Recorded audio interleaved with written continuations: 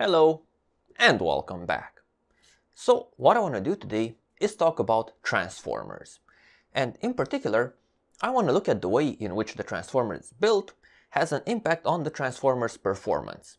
And in particular, what I want to look at is the transformer's coupling factor and the isolation in between the windings. Now, normally, if you need a transformer in your design, you go through the design process, you work out what sort of inductances you need, what sort of turns ratio you need between primary and secondary side. Based on the core properties, you work out how many turns you need. But depending on what you're using your transformer for, the way in which you build the transformer can have some extra effects on the circuit's performance. So what I want to look at today is how the transformer's core and its continuity, as well as how the turns are placed onto this core, has an impact onto the various parasitics of the transformer. So if you're curious about this and much more, then keep watching.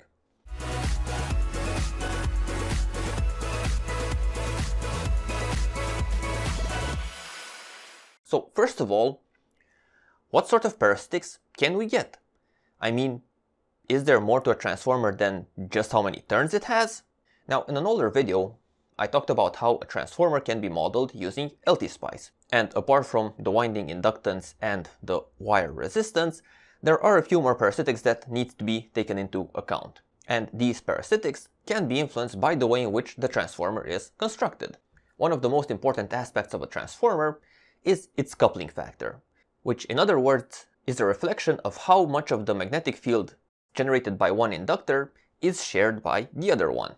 Now, ideally, you would want to have perfect magnetic field sharing, but that doesn't really occur in real life.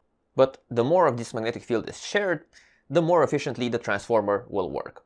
So normally you would want to have this as high as possible. Now, another major aspect to consider is how the two inductors influence each other other than through magnetic fields, specifically through electric fields. So what is the capacity in between the inductors? Now, this parameter is specifically important when we're using a transformer for things like switching converters. So the higher the capacity in between the windings is, the more noise issues you will end up having. So ideally, you want to have very small capacity in between the inductors. And closely related to the capacity, another parameter that needs to be taken into account is the voltage isolation in between the inductors. So what sort of voltage difference can you have in between your two isolated inductors while still keeping the circuit safe? So what sort of breakdown voltage can you ensure?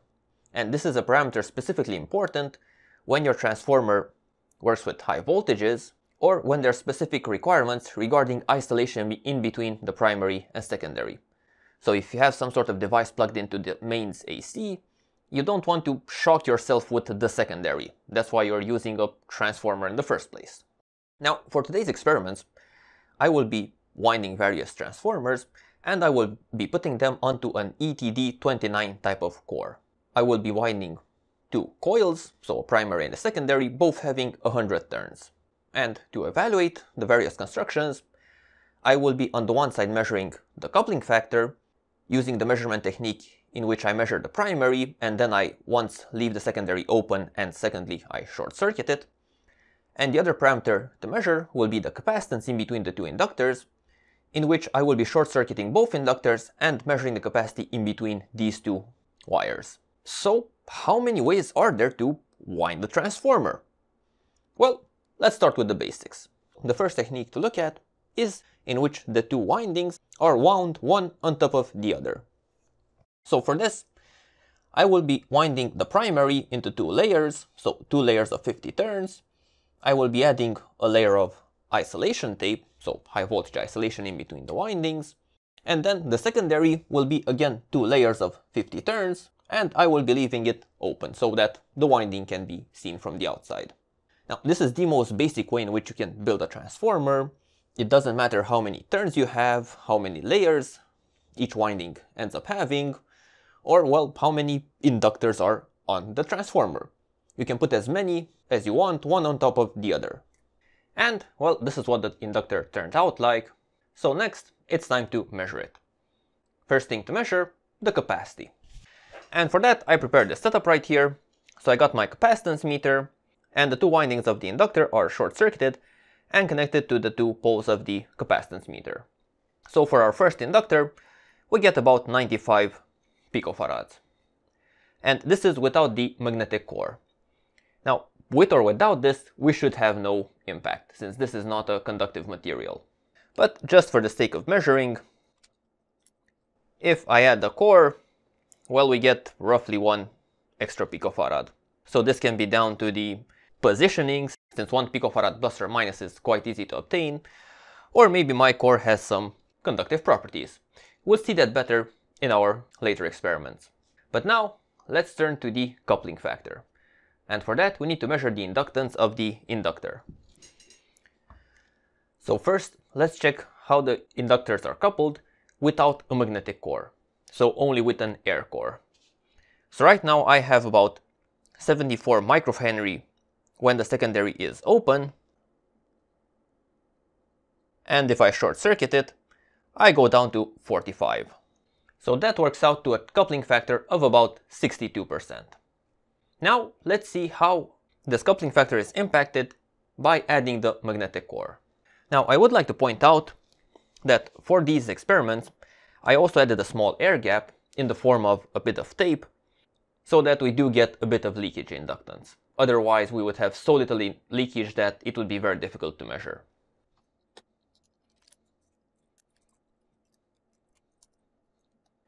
So we get a primary inductance of 3.92 millihenry with the secondary in open circuit, and if we create a short circuit on the secondary, we go down to about 200 microhenry.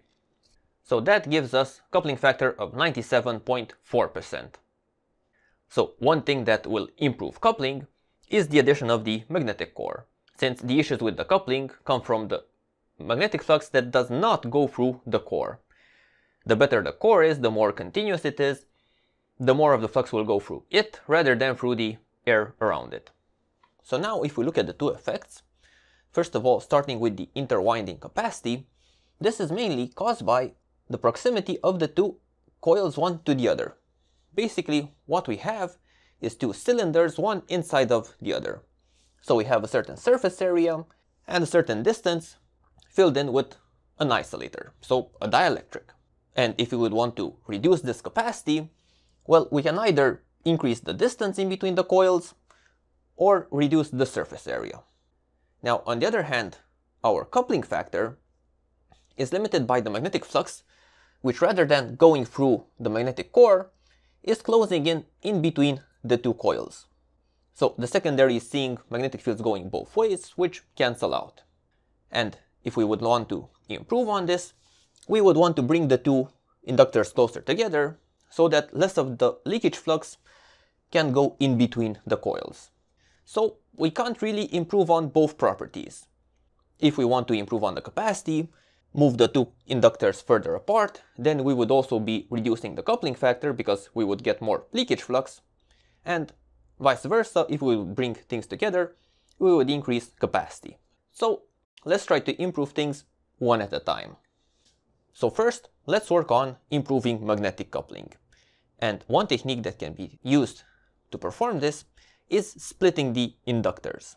So for this, what I will be building is a transformer in which the primary is split into two layers, and in between these two layers, we put in our secondary.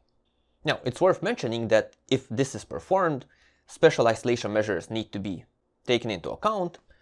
So since we have now two interfaces between the primary and the secondary, we need 2 times our special insulation tape in between these two windings. So application of this sort of method will be a bit more costly than the previous one. So now let's see if it's any good. So now the second inductor looks mostly like the first inductor, other than this extra wire hanging out. So this is where the first half and the second half of the primary have been interconnected. And we can start our measurements with measuring the capacity. So again, we can see that we have 173 picofarads. So it's not really double what we had before, but it's much more. And also if we add the magnetic core, we gain a few picofarads, so not a lot. So now let's turn to the coupling factor measurement. So first we have our transformer without a core and our secondary is in open circuit and we get 55 microhenry. And now if we short circuit the secondary, we go down to 25. So that gives us a coupling factor of about 74%. So it's quite better compared to last time. But now let's check out how this behaves with the addition of the magnetic core. So now I added the magnetic core. We have 3.76 millihenry when the secondary is open, and we drop down to 170 microhenry when the secondary is short-circuited. And that gives us a total of 97.7%. So as expected, this method of coiling improved our coupling factor. Main reason for this being that part of the flux that was not closing in through the magnetic core was closing on the outside of the primary, so that the secondary always was containing flux going one way. Now, this method isn't perfect, of course. We still had some leakage flux going in between the two halves of the primary, so we didn't get a perfect coupling factor. But at the same time, it's also important to notice that our interwinding capacity went up. And the main reason for this being that now our secondary is exposed to the primary on two sides. So in theory, we can get double the capacity. And in practice, well, that will depend on the way in which the transformer is constructed. Now, of course, this method of coiling can be further expanded, so depending on how many turns you have, into how many layers these turns are wound, you can have more layers interwound. So not just a split of the primary, but splitting into 4 more layers and then all of them interbunched. And that will also somewhat improve coupling. But is there any better way of building a transformer to improve coupling? Well, while taking apart a commercial product, a signal isolation transformer, I noticed that the way in which this thing was built was that the primary and the secondary were twisted together and then both coiled at the same time onto the magnetic core. So how would this behave? Now, for this experiment, I won't be twisting the wires, I will be winding them in parallel lines and see what happens. So my inductor will be wound at the same time, so both primary and secondary will be put at the same time in parallel lines.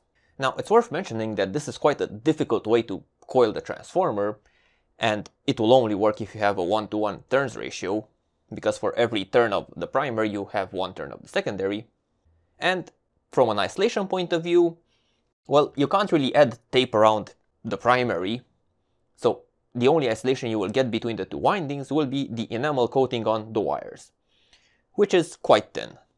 So regardless of how well or poorly this technique works, it can only be applied in very specific applications, where interwinding capacity and isolation don't really matter.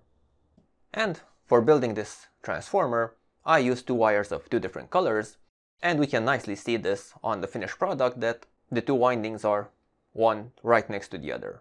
So first thing to measure is the interwinding capacity, and I have the setup prepared right here, so you can see that we have 828 picofarads, so much more than previously, and this is with no magnetic core. But if we add a core into this, we can see that it doesn't really change, so the presence or absence of the core has no impact in this case. But now let's turn to our other measurement, the coupling factor.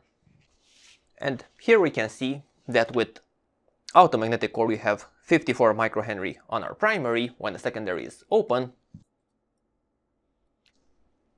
and when we short circuit it we go down to 23 microhenry. So this gives us a coupling factor of 75.8%.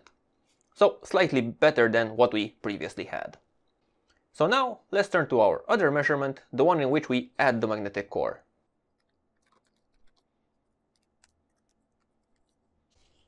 And this time with an open secondary we have 3.9 millihenry, and with a short-circuited secondary we have 160 microhenry.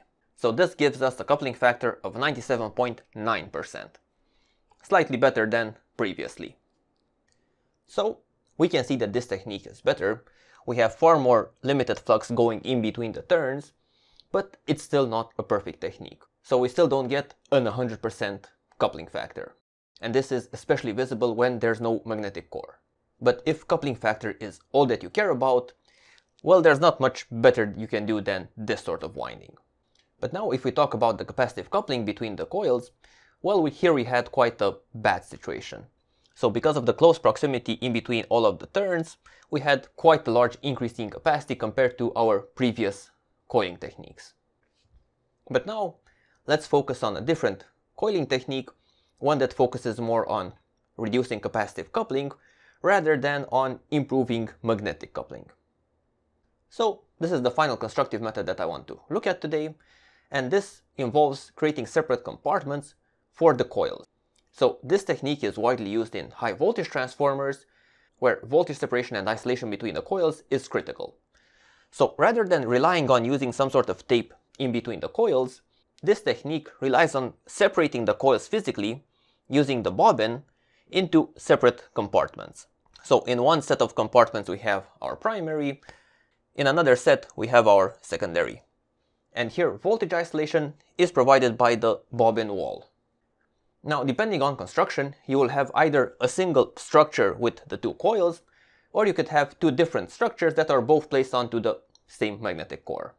Now it's also worth mentioning that this technique will reduce the space available for your coils.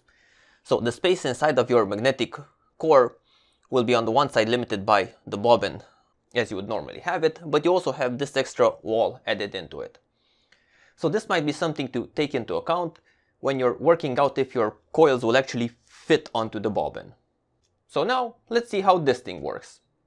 So to build this transformer, I used a single bobbin with two compartments, and well, I tried to keep the distance in between the wires as big as possible.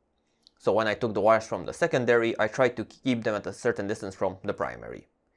And well, this is how it turned out. So now let's start off by measuring the capacity in between the two inductors. So right now I try to zero my device and I get, well, 0.2 picofarads. And if we connect our transformer, we see that we have a very small capacity in between the windings, so only 3.5 picofarads. Completely different value than what we had before. And now if I add my magnetic core, we see that we have a slight increase. So it seems that my core does have some sort of conductive properties. But now let's turn to our other measurement to see just what sort of coupling factor we get between the two coils of this transformer. So now we see our transformer without a magnetic core. We see we have 97 microhenry on the primary. And if I short circuit the secondary, we see a very small decrease to 95 microhenry. So this time we have a very small coupling factor of 14.4%. But now let's see how it behaves if we add the magnetic core. So we start off with an initial inductance of 4.04 millihenry, and by short circuiting the secondary, we go down to 790 microhenry. So this time we see a coupling factor of 89.7%. So again lower than with all of our previous measurements. So as expected, we did see quite a good improvement in interwinding capacity, and this is mainly because we have reduced our surface area, but we also increased the distance between the two coils. Further improvement, of course, can be obtained by increasing these distances even more. Now, on the other hand, this came at the price of reduced coupling factor. So this time any sort of leakage flux can clearly close around the primary without having an interaction with the secondary. So one benefit can be obtained at the price of the other. So in the end, depending on what's more important to you, low capacity in between the coils and high isolation voltage, or on the other hand, a good magnetic coupling, one method of coiling or another should be applied. Now it's also worth mentioning that the coupling factor will highly be influenced by the magnetic core, so the more continuous it is, the higher the coupling factor will be, since more of the magnetic field will go through the core. So adding things like air gaps will reduce your coupling. And on the other hand, if you want high capacitive isolation without really compromising your coupling factor, there are certain methods that can be applied. For example, adding shielding layers into the transformer. But that is a topic for a different time. For now, Hope you got some useful information after this. Leave your thoughts in the comments. Thank you for watching. Make sure to subscribe to be up to date with all my latest videos, and see you next time. Bye bye.